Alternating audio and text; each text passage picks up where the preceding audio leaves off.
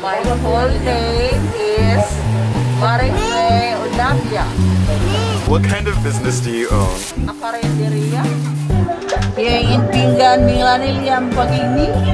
What is a Carendaria? A small eatery. Tell us about your shop, ma'am.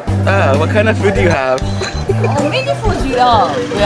We have bola bola, mungo. We have pancit and what is this? Pork chop. And everything we have. Why should people try your foods? Why should people come here? Because our food is delicious and affordable. How long have you had your Carendaria? 6 months. 6 months? How do you like your business so far? It's going up. What's your favorite food?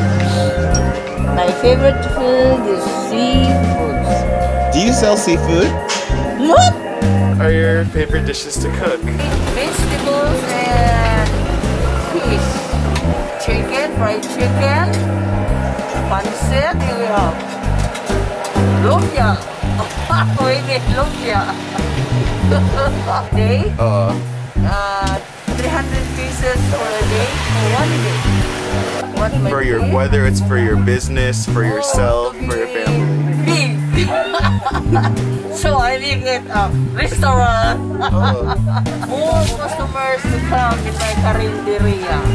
Something you're grateful for, whether it's for the Carendaria or in general. What is something that you're grateful for?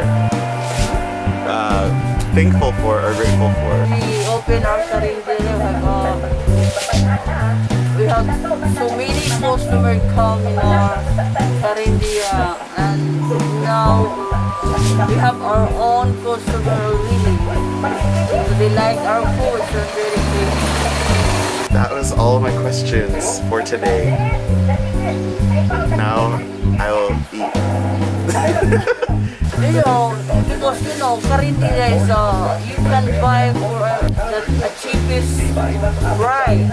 So if you have little money, you can eat. If you have, let's say, you have 50 pesos only in your pocket, you can eat only and you're full. That is Carendaria. Ate, unsa imong pagluto? Imong niluto. Oh, pagluto. Unsa imong pagluto? Lumpia. Lami gyud. Lami gyud. Lami kaya? Lami gyud. Giluto. Unsa kanon? Umay.